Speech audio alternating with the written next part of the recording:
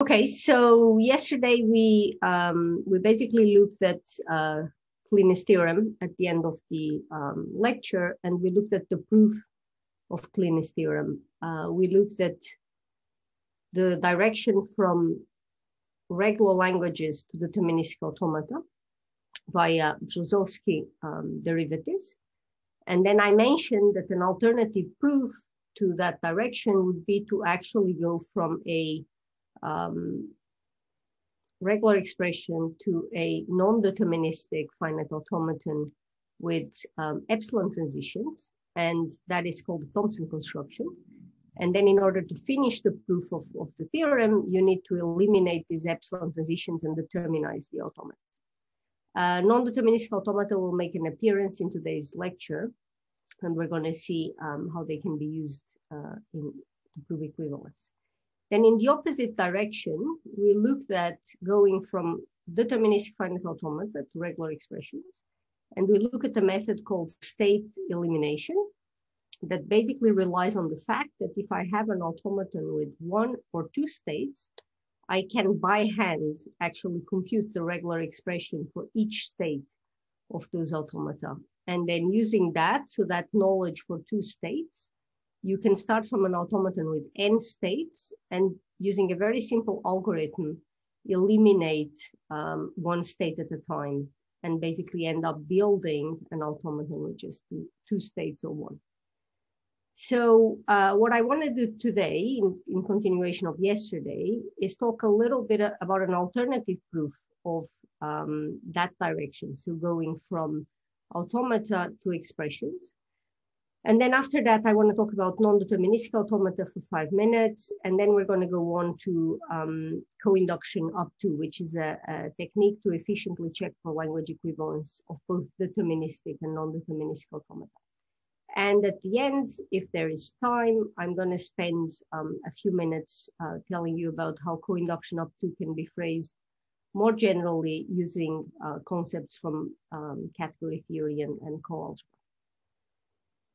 Okay, so first let's continue from yesterday.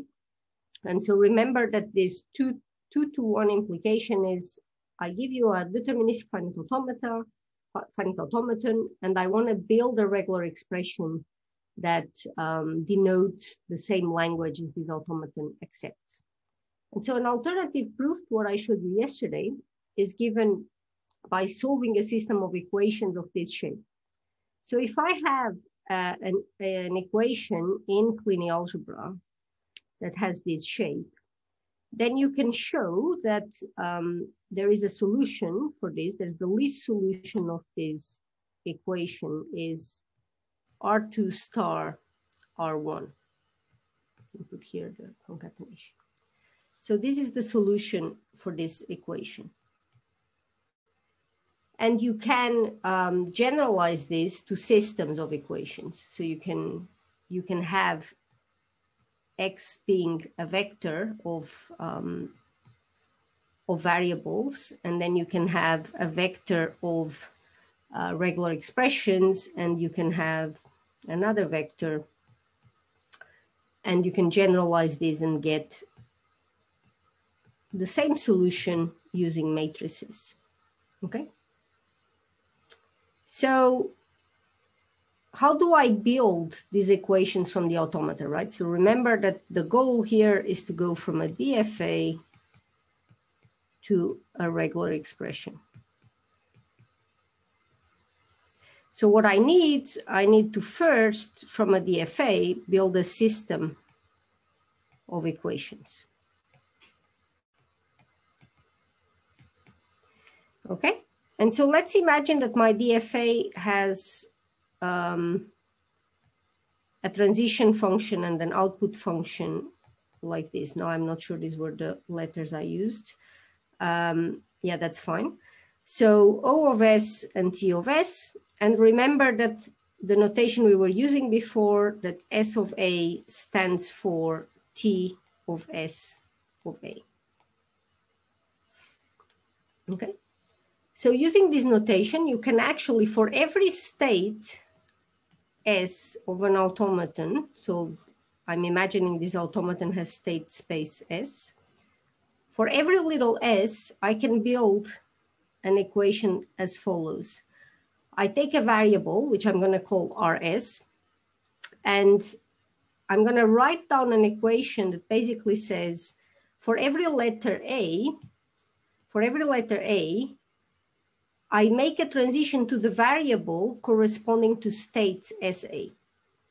And then I add the output. So if it's a 1, this gets a +1. If it's a 0, it gets a +0 that actually doesn't need to be there. And once I build this system, I can then solve the system using this solution.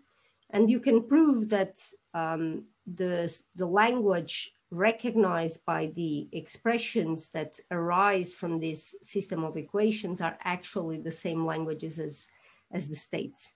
So let me just quickly give you an example to make this concrete. So take the automaton we've been using as example in many slides. That is the one that says that it accepts a number, an odd number of A's. Okay. So let's imagine that this automaton has states X and Y. So the system of equations for this automaton would be two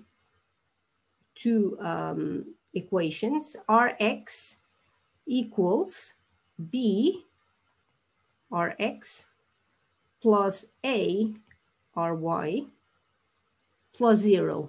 But I'm not going to write the +0 because it's not really needed.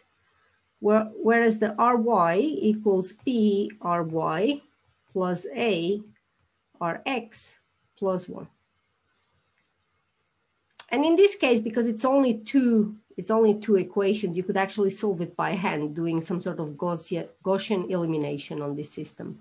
But you can also translate this to a matrix system like I mentioned here by saying, okay, I have two variables, Rx, Ry, and this is equal to 0, 1, plus, and then I have here my square matrix that says, let me think, so Rx is a B, A, B, A, and then that times the same vector again, Rx, Ry. And then you can solve this system using this solution, and you will get exactly the expression associated with each state X and Y. And the expression you get in this case actually happens to be the same as the one we got by state elimination, but it doesn't necessarily have to be the same. It's only an equivalent one. Okay. Is this clear? And oh, sorry, just one remark. You will notice here I have a 2x2 matrix, which I mentioned yesterday as a very important basis of Kleene algebra, the fact that we can compute the star of a 2x2 matrix.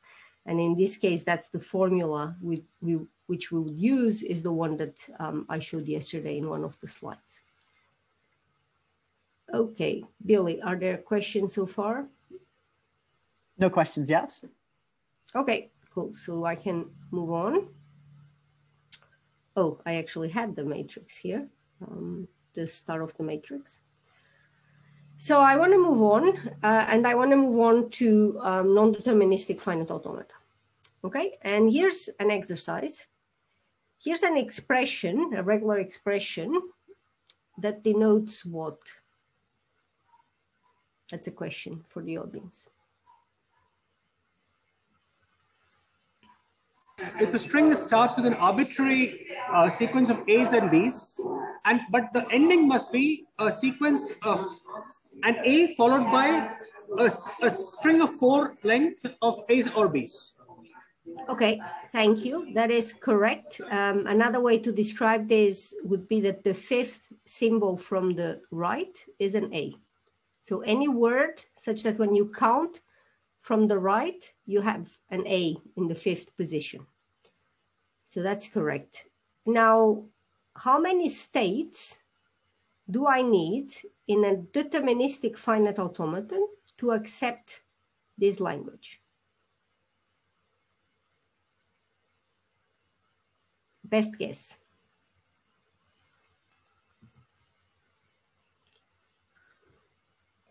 just put numbers on the chat and Billy will take the upper bound. We have a couple of guesses so far. Okay, shoot.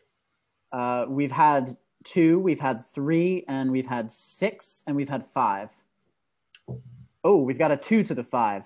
Very different guess. Okay. So we have 2, 6. Okay, interesting. The answer is 32, in fact. So the person who said 2 to the 5 is correct. How many states would I draw if I draw it without thinking that I need to be deterministic? Well, I guess that's what one of the people who answered 5 or 6 was thinking. If you look at this regular expression, you can sort of guess what the automaton should look like. You say, okay, this first bit, I do A plus B star. Then I have an A here. And then, as the person who spoke before said, you have to have a string of length 4 with either A's or B's. So the second part would look like this. 3, 4, and then the last state is accepting. Now, why is this answer wrong? So I indeed have 6 states, which I guess is what some of the people in the chat were thinking. What is wrong with this answer?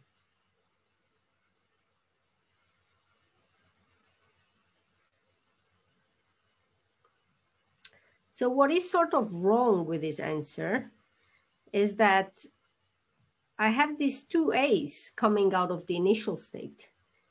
And if you remember the definition of a deterministic finite automaton, for each A, I must have exactly 1 transition. However, I think we all agree that this gadget I just drew here seems to be much closer to the intuition of what this language is doing, okay? So non-deterministic finite automata, so automata in which you can have multiple transitions labeled with the same letter or none, happen to be more compact than deterministic finite automata. So in the worst case or best case, depending on how you see it, they can be exponentially smaller than the corresponding deterministic automaton accepting the same language. So what is the definition of an NFA? So pretty much like with DFAs, there's a set of states and there are transition functions, also O and T. But the difference now is, so this O is the same. So O is just a classifier of final and non-final on the states. But T is now, for every state and for every letter, T can return a set of states, and that set might be empty. So power set of S is really all subsets of S, including the empty set, okay? And how do I accept a word here? Well, you say that a word A1, AK is in the language of a state if and only if there exists a path in the automaton starting in S ending in some state S prime such that the O of S prime is 1. So basically you can have multiple paths labeled by the same word, and as long as one of them says accept, the automaton will say accept, okay? And, oh yeah, this was the automaton I drew above, drawn in nice LaTeX.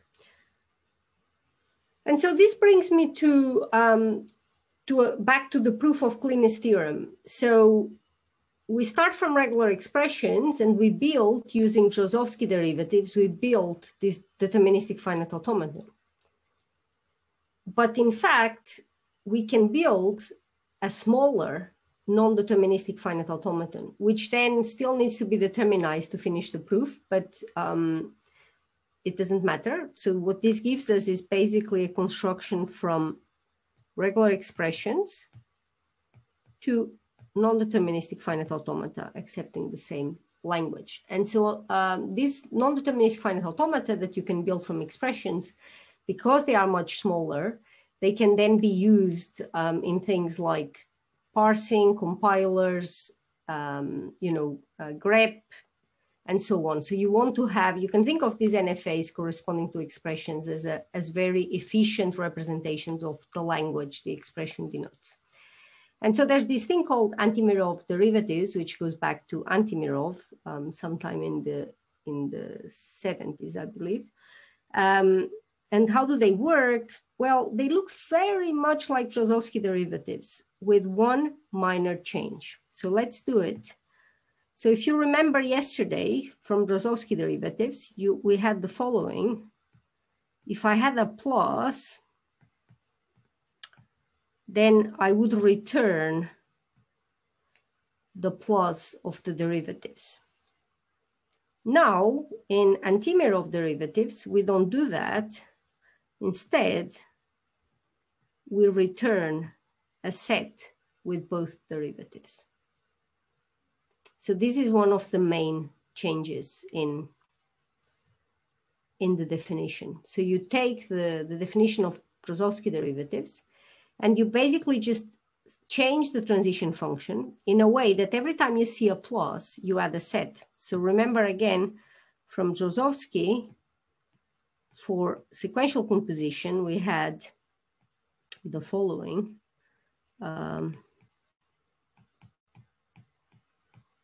If R cannot skip, then I take the A from R. If R can skip, then I can take the A from R, or I can take the A from S. And so now again, I just return a set, and here I return the singleton set. So everywhere where you have a plus, you replace that by a set with several elements, and all the rest you just put in a singleton set.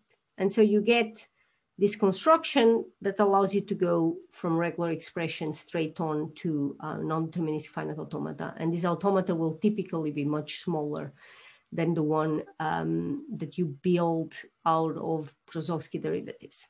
There's other constructions out there that are interesting, going both mostly to NFAs. There's something called Glushkov automata or position automata, which is due to Gerard Berry and Glushkov independently. And that became popular inside a language called STRL, which is a language used in verification of many things, but in particular embedded systems in airplanes. And so in that language, it looks, so STRL is a language for control flow and data flow analysis. And there's a bunch of very efficient implementations of regular expressions that are based in this thing called a position automaton, which is basically, and the idea is that if you start from a regular expression and you would know by some miracle that all the letters in the expression are different, then the construction to a non-deterministic finite automaton can be done in linear, can be linear in the size of the expression. And what the Berry-Seti construction does, or the Glushkov construction, is that, well, if you don't know they are different, just make them different. Just label all the letters differently. And starting from that expression, then you can build an automaton. Then you delete let's say you put numbers on the letters to make them different. You delete all the numbers, and there you go. You have an automaton that happens to recognize exactly the same language. And there's some really cool optimizations on these constructions out there. So it's actually a pretty active field of research, this going from expressions to automata and making it very efficient and generating compact representations of languages. Okay, so this sort of concludes concludes yesterday's lecture in some ways. So we looked at Kleene's theorem and different proofs, and now we go from expressions to automata, And as I said in the very first lecture, the goal is to try to talk about equivalence of expressions. And given that now we went from expressions to automata, I would like to talk about equivalence via automata. So there are two questions want, about anti-Marov derivatives, maybe before you move on, or probably quick. First question was just, are these anti-Marov derivatives finite even without considering ACI? That is a very good question. Okay, let's go back a little bit. So it's beautiful because if you look at the type of the derivatives, you go from x, well, in the case of the regular expressions, really, I should have written.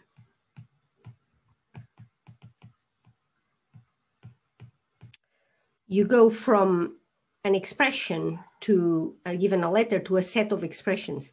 And if you remember, what we did was replacing every plus in Drozdowski derivatives by a set like that. So in fact, when you put the elements of a sum inside a set, what are you doing? You are automatically doing ACI, because a set, so if you had R plus R and you put this in a set, then you have only R. And if you have R plus S plus T and you put these things in a set, you will get RST, which is the same thing you would get if you have R plus S plus T. So in fact, anti-Marov is precisely doing ACI by construction, by default, because of the type.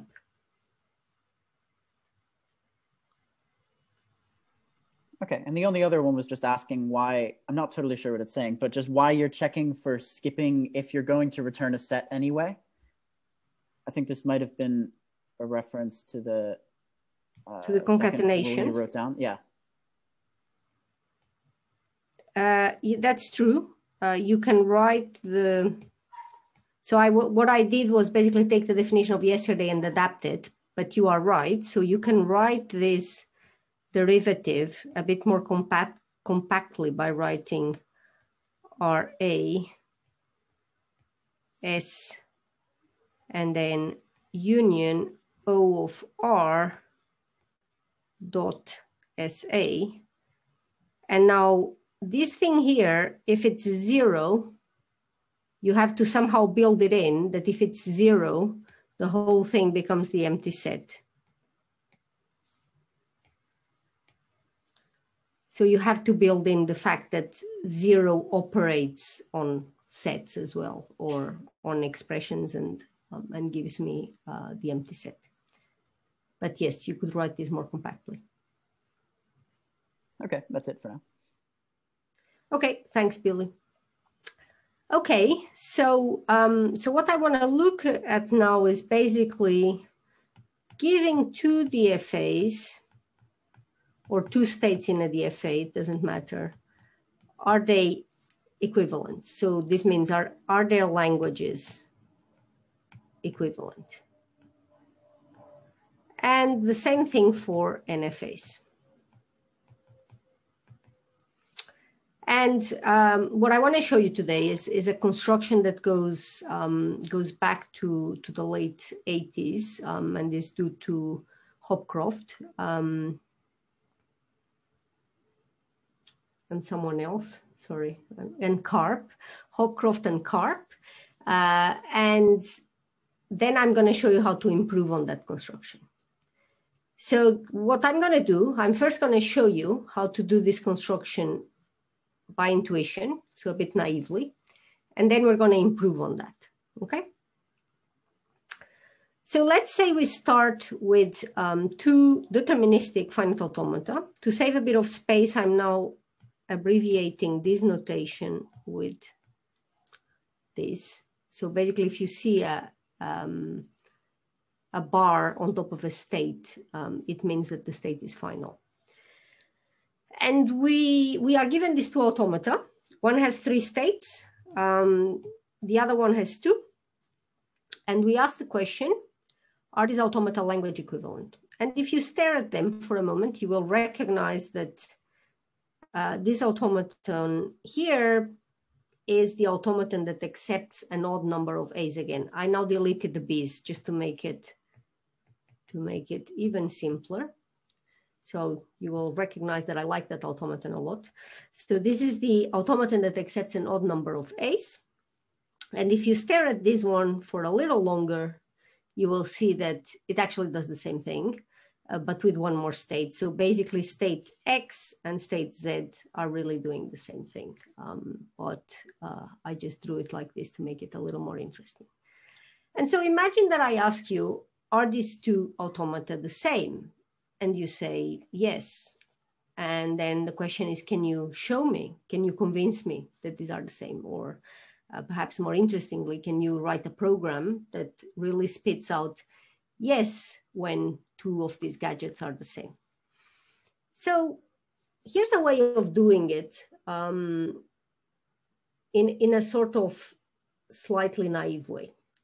So if these two things are the same, then I must be able to compare them. So X and U, I must be able to compare them and conclude that they lead to the same number of paths. So these paths labeled by words that are accepted. And if they are not the same, as I explore the automaton, which is finite, so this is important, there's a finite number of states. As I explore this automaton, if they are not the same, I should be able to find out that they are not the same. In other words, I should be able to see a word in one automaton that is not accepted in the other. So how do I explore the state space of this automata exhaustively? Well, I start from X and U and I say, are X and U the same? Well, if they are the same, then after I do 1A, they should be the same. But as I look at X and U, the first question I should ask is, are X and U final or non-final? Because if one is final and the other one is non-final, then you already have a counterexample because one accepts the empty word and the other one doesn't. But in this case, X and U are both non-final. So X and U could be the same. So let's see what happens after 1A step. After 1A step, I reach Y and V. And Y and V happen to be final. So it's still looking good. So Y and V could be the same. And after I make an A step, I get to Z in the upper automaton, and I get to U in the lower automaton. And so I ask the question, are Z and U the same? Okay, they are both non-final, so they could be the same. And after I do another A step, I basically go back to Y and V, which I have already looked at because I already have a green line in there. So when I have an orange line next to a green line, then I know that I have done an all-around exploration of all the paths. So in this case, there's only one letter. So it's sort of, it's sort of trivial because you keep just taking transitions. But if I had two letters, then for every state, I had to look at two pairs and so on. So these things can get increasingly complicated. But in this case, there's only one letter. And basically, I mean, in the worst case scenario, I would see the Cartesian product of the state spaces. But in this case, with 3 steps, I basically have seen everything. And I have managed to write green lines everywhere, which means that so far I haven't seen a difference in these two automata. And now I conclude, or I tell you that if I haven't seen a difference this far, I will never be able to see a difference because I have explored everything I can explore using my alphabet.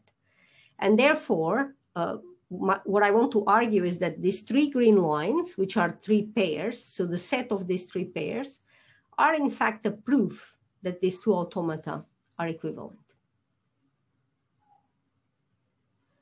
So let's see what happens when they are not equivalent.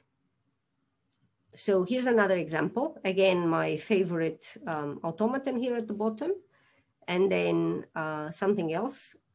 And we do the same thing. So we first assume they might be equivalent, and we start drawing the green lines. So if we already checked if they are both final or non-final, we can draw a green line, and then we take a step.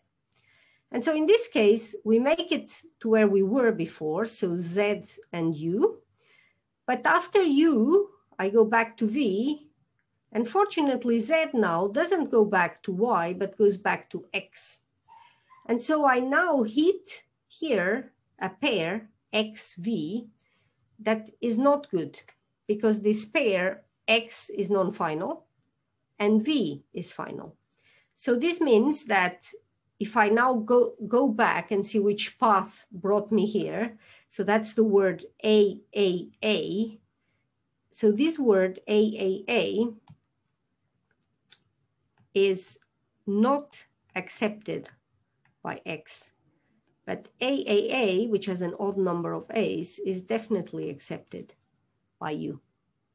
So through this construction, I've actually built a counterexample that shows me that these two things are not the same. Okay? Now, what is this construction and why is it correct?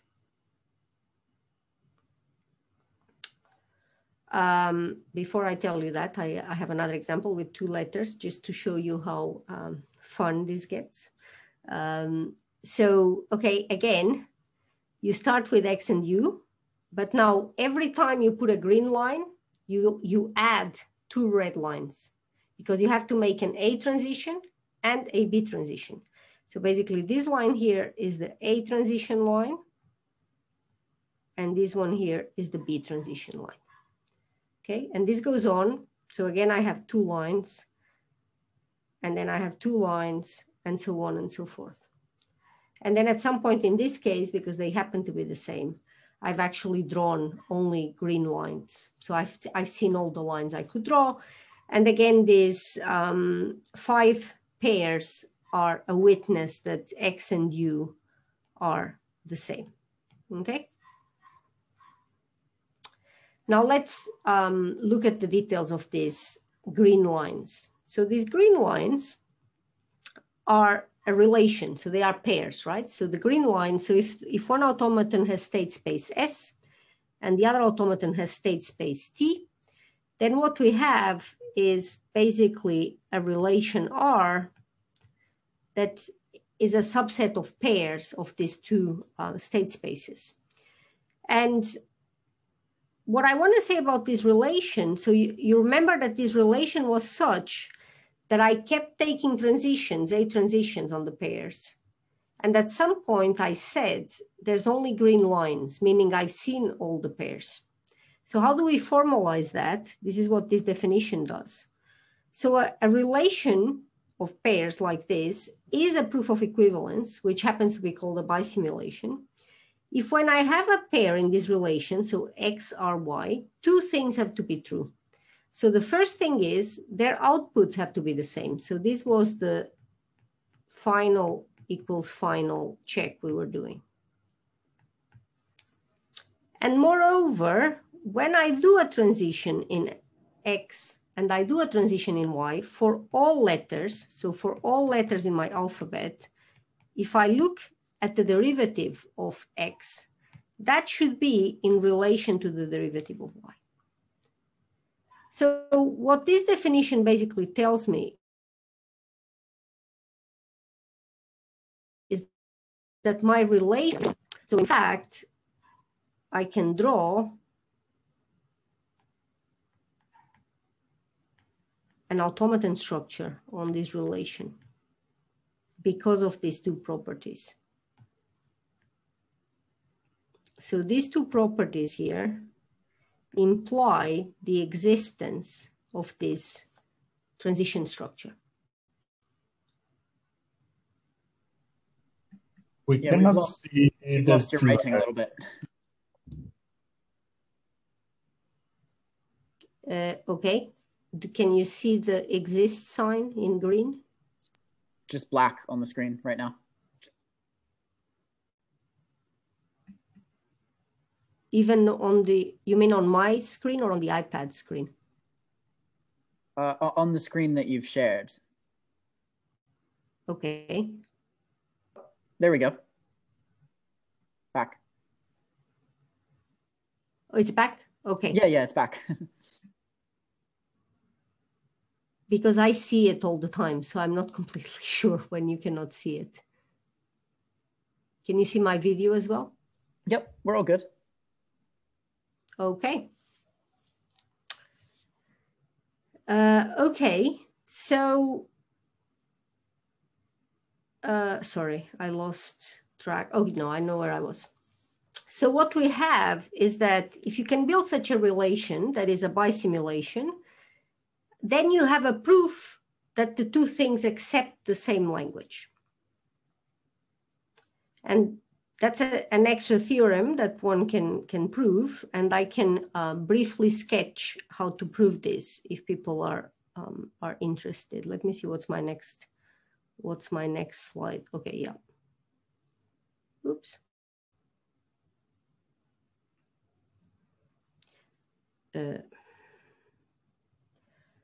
Okay, so let me just quickly show you how the proof of this theorem actually goes.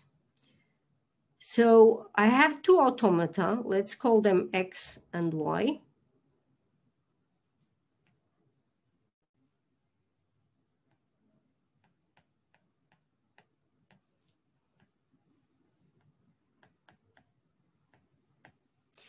And for simplicity, I'm going to use the same letters, even though these are different functions. We can't see you writing right now, but hopefully it'll catch up.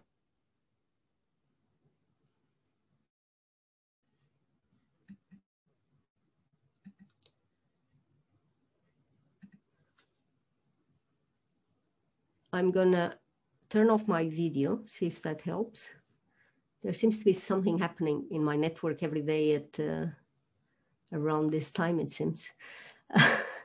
Maybe some neighbor comes home. Can you see the writing, Billy?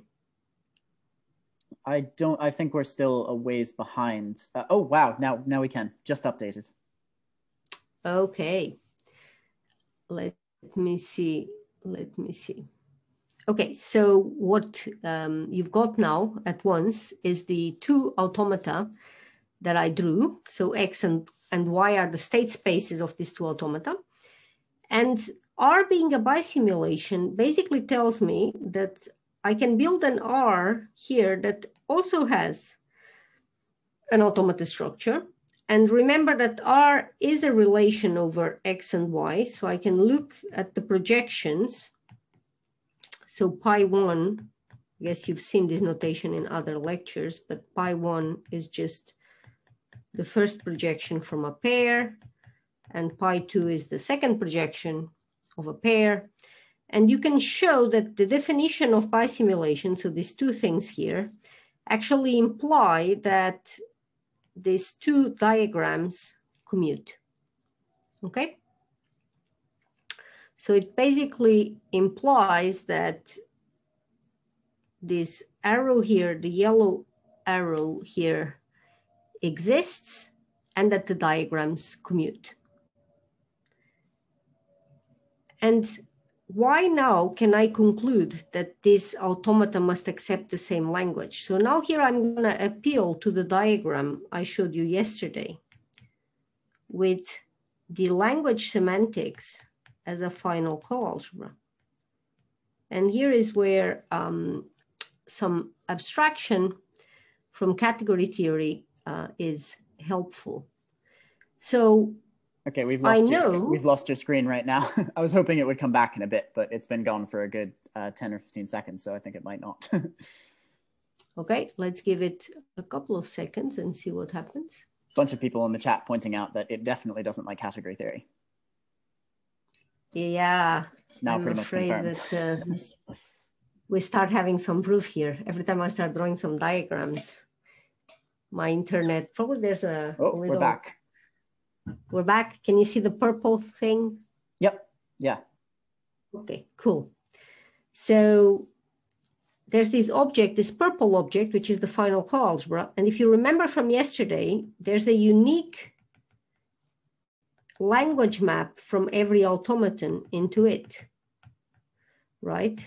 And now look how beautiful this can be. I'm still drawing arrows. So now we have, let me see how I'm going to show this. We have one path from y to 2 to the a star. Let's call that Ly.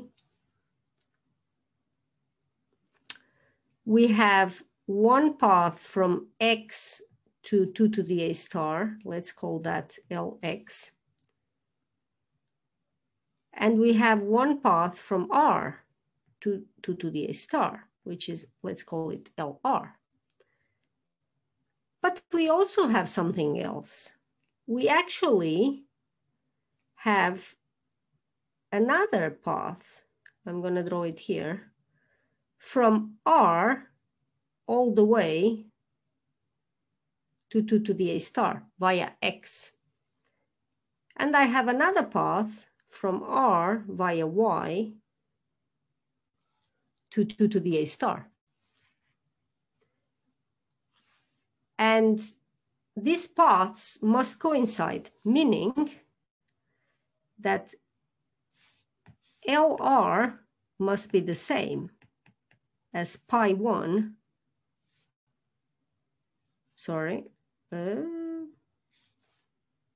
must be the same as Lx composed with pi 1 and Lr must be the same as Ly composed with pi 2. Okay?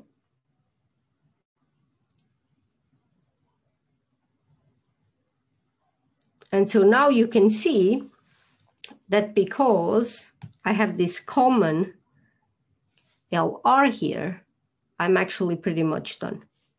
Because what I have now here is that Lx composed with pi 1 must be the same as Ly composed with pi 2. And because the projections are not doing anything to the states, you get the result you were looking for. Okay? So you can use, I mean, there's also an inductive proof on this, by the way. You can prove that every word in Lx is a word in Ly if there exists a bisimulation. But the proof I sketched here is more the, what some people would call the abstract nonsense proof that uses the uniqueness of the final coalgebra. Okay. Are there questions on any of this? And Billy, can you confirm that things are relatively okay? We've been blinking in and out from a black screen to not a black screen intermittently, kind of every 8 seconds or so, a bit at random. I wasn't going to tell you every single time because, like, you know, it doesn't really seem worth it to tell you, but. Okay, but my voice is not being cut. Nope, not at all. That's bizarre. Okay, very good. So are there questions at this time, or can I continue? You can continue. It's difficult for people to follow sometimes with the screen blinking in and out there. Okay. Okay, so next time the screen blinks, maybe stop me so that I give a few seconds. It's been blinking maybe as you've been talking. Maybe Alex, you can try to reconnect. Okay, so I stop sharing and sharing again, maybe? Yeah. Yeah, we'll give it a try. Okay.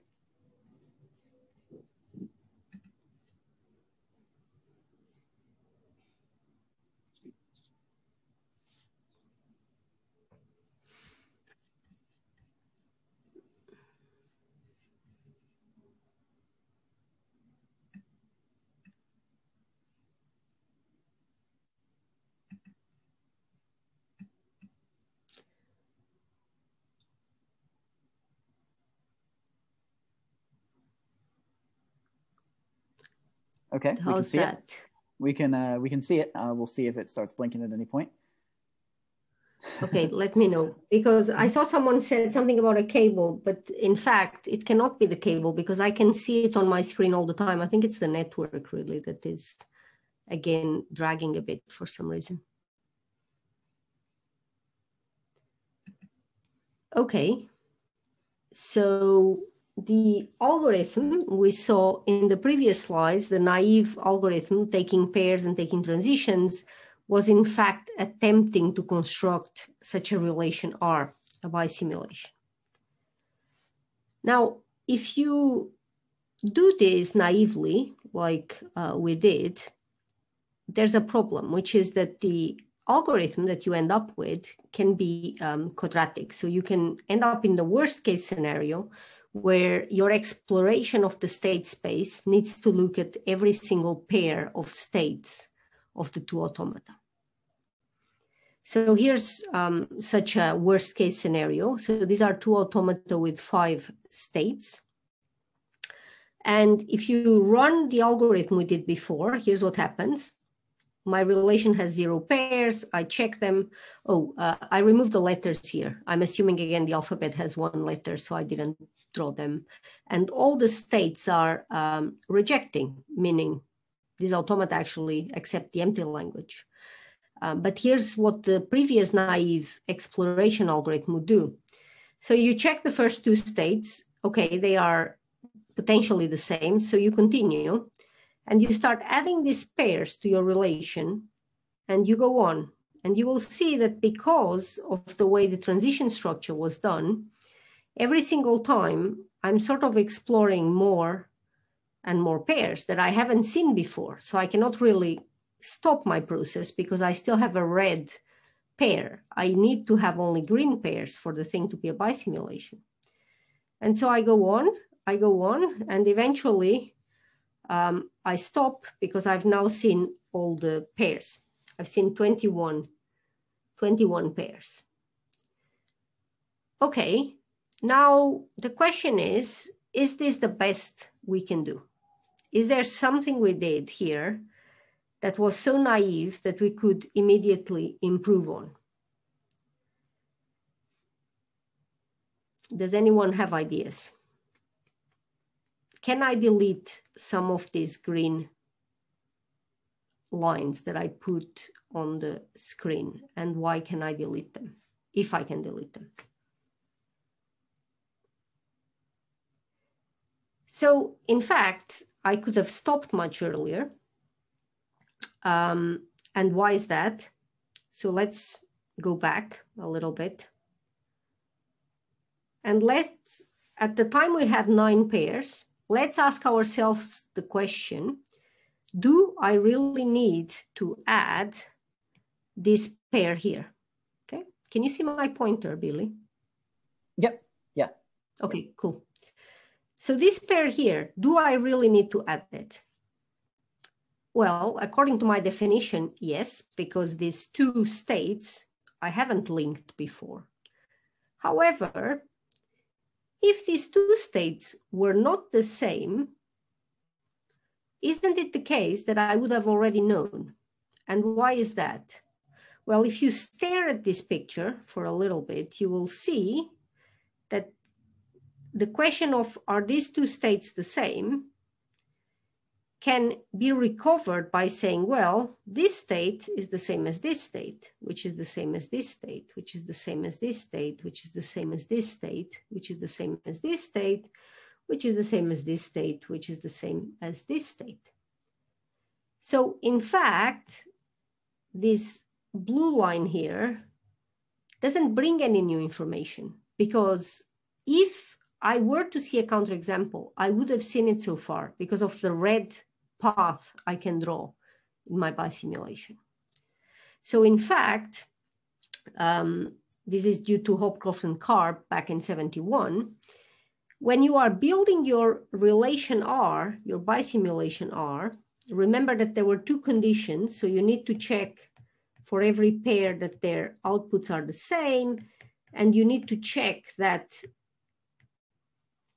the A transitions are in the relation as well.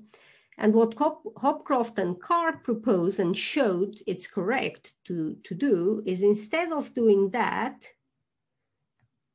you ask a different question. In fact, you ask whether the pair is in the reflexive transitive closure of the relation you're building. So when I get to this pair, let's call this pair U and V. So if I ask the question, you know, are V and U in the R I'm building, then the answer is no. But if I ask the question, are V and U in the reflexive transitive closure of the R I'm building, then the answer is yes, because here we go, we have that path there, okay? And so basically changing slightly the definition allows you to stop much earlier. And so Hopcroft and Karp back in 71 proposed an algorithm that builds not a bisimulation, but a relation R such that its reflexive transitive closure is a bisimulation. And so by doing that, what they basically proposed is a first instance of something called co-induction up to, or bisimulation up to, which is, I don't need to build this huge relation that is a proof. I build something smaller, which is not a proof, but I can complete it to be a proof. And at the time that they proposed this algorithm, they conjecture that the algorithm was actually linear. And then later on, Tarjan in 75 showed that their proof had a slight mistake, and the algorithm is not linear in the size of the state space, but is almost linear. So in fact, there's a constant which is based on log, so it's basically n log n. And the log n part is log of a very large constant that comes from the Ackermann function. So it's actually n log alpha n, where alpha comes from the Ackermann function. And that's why Hopcroft and Karp in their experiments believed the thing to be linear, because this factor here was really not visible. And so Tarjan proved in 75 that the complexity was a little bit different than what had been conjectured in the original article. Okay, so this brings us to basically the end of bisimulation up to for deterministic automata. But as I said before, non-deterministic automata are actually more compact representations of languages. So the question is, can I take what I just showed you for deterministic automata and do it for non-deterministic automata? And if I can I even do better than what we've done so far?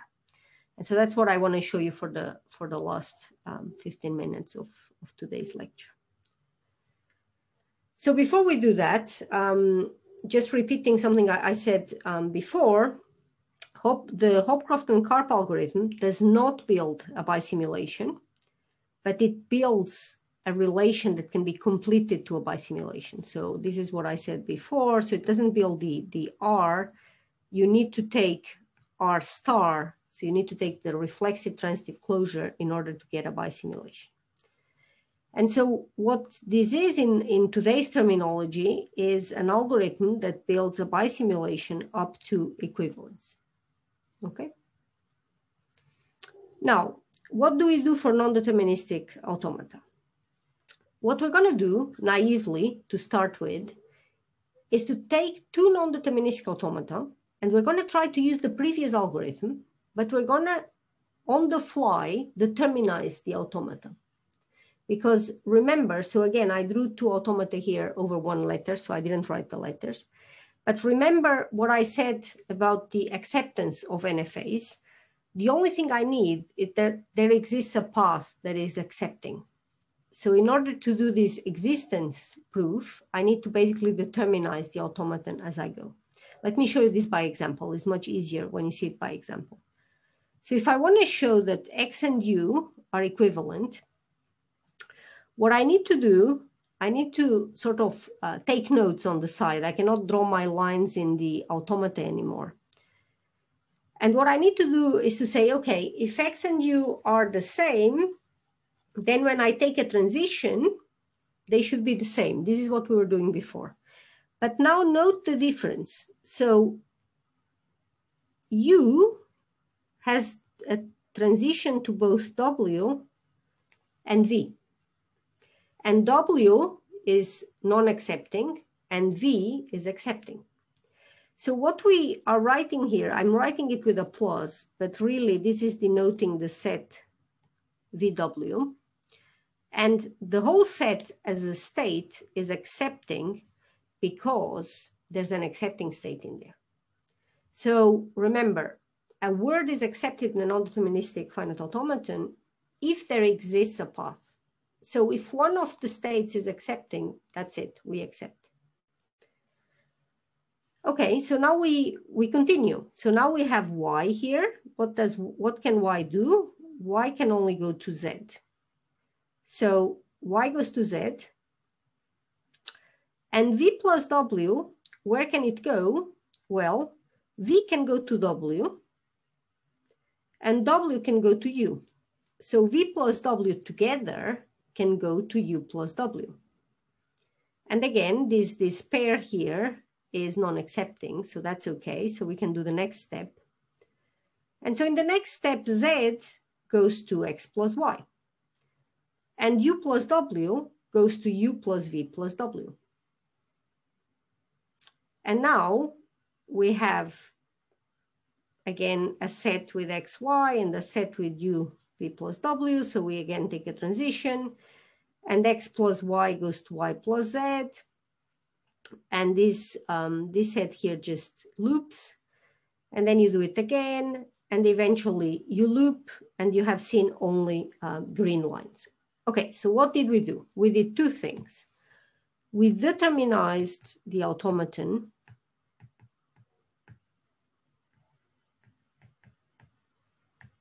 And at the same time, we applied Hopcroft and Karp. And we did this together. So we did this on the fly.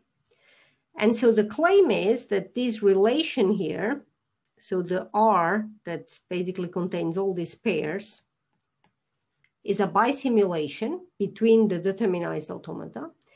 And that is a proof that these non-deterministic automata accept the same language. Okay? And again, we have to prove correctness of this method, but it is a way of basically getting language equivalence for non-deterministic automata. But now I ask the same question as I asked before. So these are, we have 1, 2, 3, 4, 5, 6 pairs, and we've done a lot of, a determinization can go from n states to 2 to the n states in the worst case, if the automaton happens to, if all subsets happen to be reachable. So for instance, the first automata, the determinization of this automaton could in principle have 8 states. We explored 6. So we've explored here 6 out of the 8 states of the deterministic version of that automaton. And we explored 4 out of the 8 states that the deterministic version of this automaton would have. But can we do better? So could I have stopped this proof earlier? So who thinks yes and who thinks no? I'm guessing that by now you know the answer is yes, because otherwise I wouldn't be asking it. So in fact, this proof, again, can be improved. And so in the same spirit as Hopcroft and Karp, so Hopcroft and Karp used the structure of the relation to improve their proof method. But now we have more than just a relation. We have both the relation that comes from Hopcroft and Karp, but we also have this deterministic version of a non-deterministic automaton. And it so happens that that construction that goes from a deterministic, from a non-deterministic automaton to a deterministic automaton has algebraic properties that can be actually taken into account when doing these proofs. And so here's how we can do better. So in fact, so this is the same automata as before. And I'm going to argue that when we hit the fourth pair, I could have stopped. And why is that? Okay, let's think for a moment. And let's take a pause and think about what the deterministic version of a non-deterministic automaton has as algebraic property. So if I have a deterministic automaton, and now I'm doing a little bit of category theory, so this is the moment the internet will probably collapse. If I have a non-deterministic automaton like this, the deterministic version, I believe Tarmo talked about monads, is that correct? Okay. Yeah, there's been some discussion of monads. Okay, so did he mention the power set monad by any chance? That would have been helpful. I don't think so. Okay, Tarmo. Okay, so there's this monad called the power set monad. I'm going to write it here on this side. So the power set monad has as unit the singleton set map, and as multiplication, the big union. So remember that, I mean, the unit is supposed to be like this. So it takes a little x and it maps it to the singleton with a little x. And the multiplication is supposed to take sets of sets and give me a set back. So it basically takes a big set of sets and just maps it to the union of all sets in there. And because we have that monad, you can actually capture, oops, sorry. We can actually capture the determinization of the automata in the following way. So here I take the unit. So for every state in the automaton that I start with, I just create a new automaton where I put all the singleton sets. And then I build a function here, which really is the determinization function. So if here I have OT, here I'm going to take, let's call it O hat, T hat. And this function is built in a way that it commutes with the unit of the monad. And O hat basically takes a set U and just gives me 1 or 0. And it gives me 1 if there exists a U in U such that the set was final. Whereas the T hat of U for a letter A gives me the union of all transitions that I could do with the original automaton. And this is exactly what we did here when we were collecting things. And so this subset construction can be written in this diagram. And now I can plug back my final coalgebra. So I can plug it back. And I can plug it back in a way that tells me that the language, so the language of a state here is really the language of the singleton set in the determinized automaton. But here's the beautiful thing about this map L. The power set monad happens to be the monad whose algebras are joint semilattices.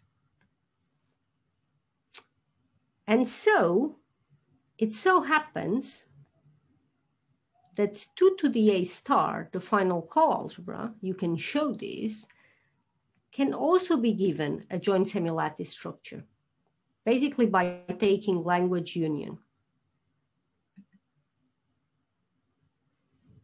And the map L has this property that if I take a set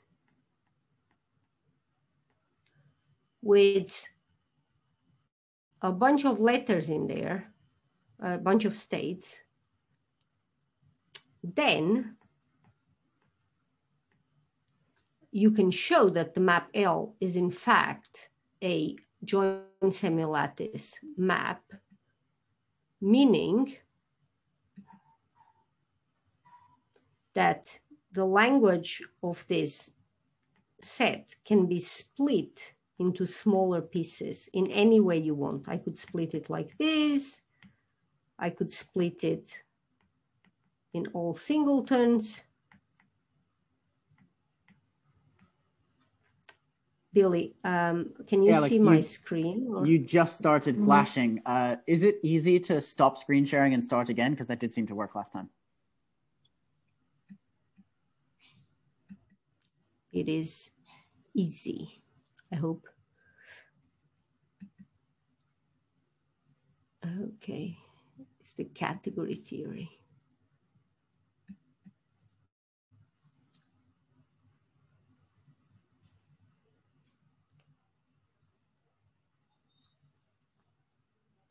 How's that?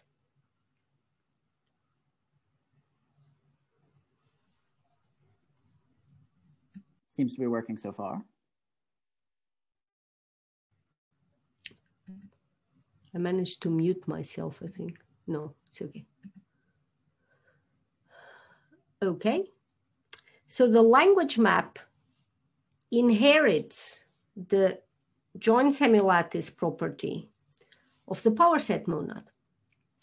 And it is that fact that allows me to stop earlier. And how do I show that? So if I'm looking at the language of X plus Y and at the language of U, V, and W, do I know something about these languages just by looking at the pairs that I've seen so far using the fact that L is a joint semilattice map? Can anyone guess this? What do I know about X plus Y?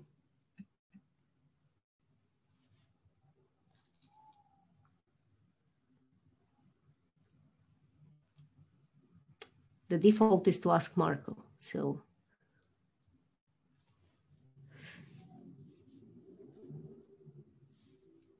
So I know that the language of XY is the language of X union the language of Y. But remember that I've seen X and Y before.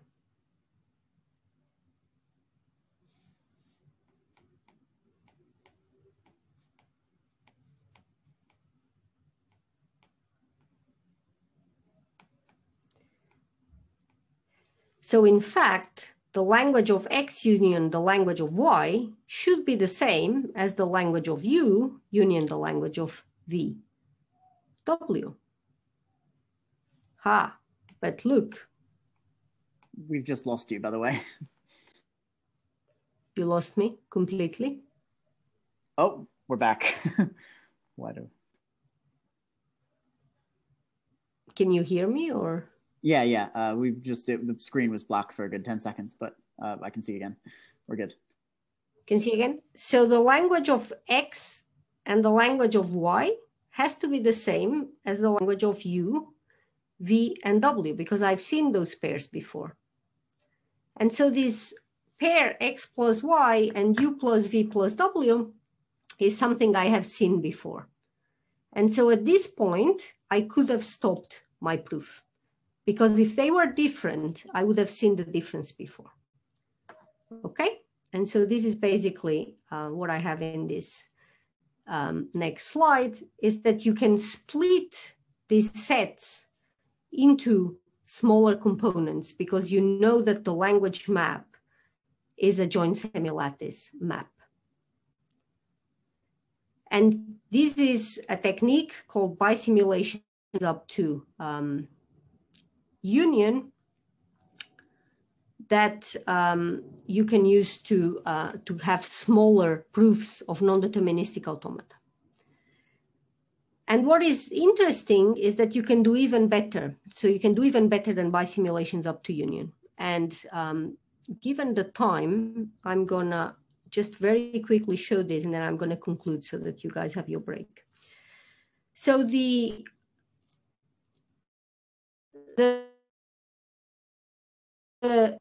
you can manipulate them as elements of this joint semilattice generated by the languages.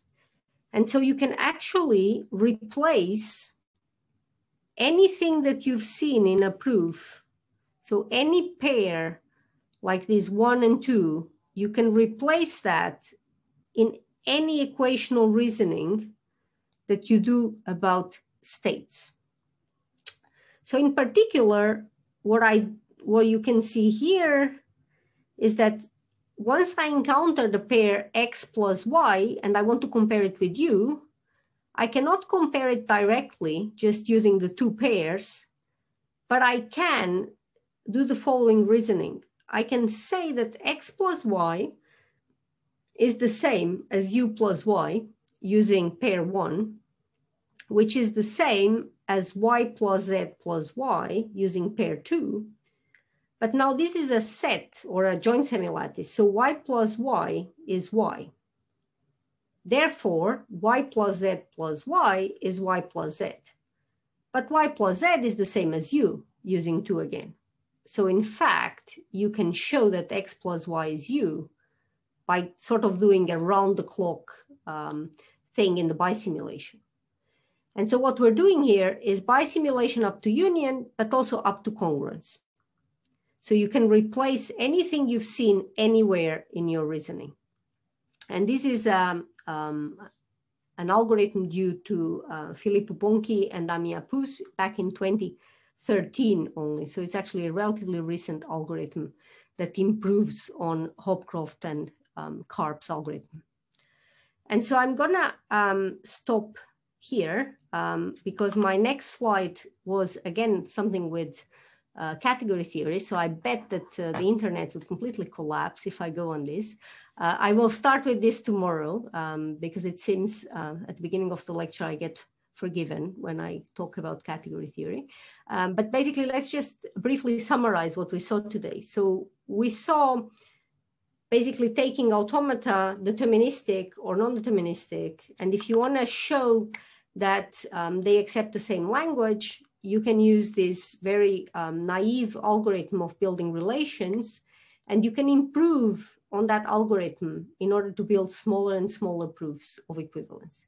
And in fact, these algorithms can be implemented very efficiently. And one thing I forgot to mention is that Hopcroft and Karp's algorithm, so the check for the reflexive transitive closure, can be done very efficiently using a data structure called union find. And this is something that is described in their textbook and in many papers online. And so for Filippo Bonchi and Ami Apu's algorithm, there's also some efficient data structures you can use to represent some of these checks in the joint semilattice.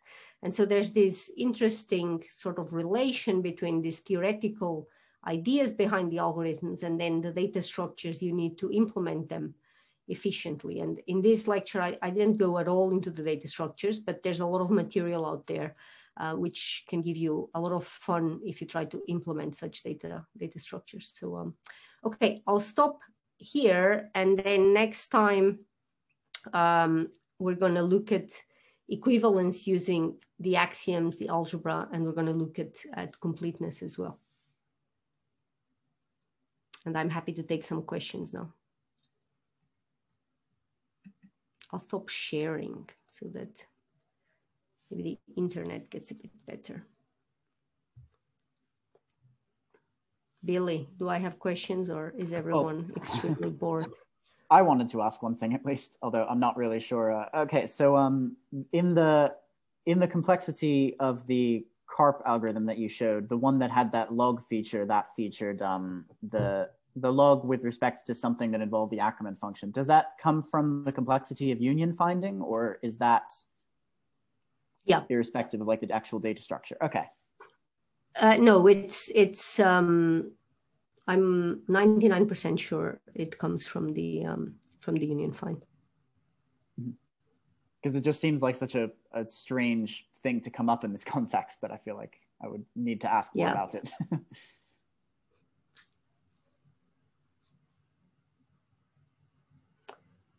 So someone pasted the ref to co-induction up to. That is correct. And it's Hopcroft, Carp, and congruence, not Kraft. Kraft is the mayonnaise or ketchup brand, right? Carp, K-A-R-P. And there's no Tarjan in the algorithm.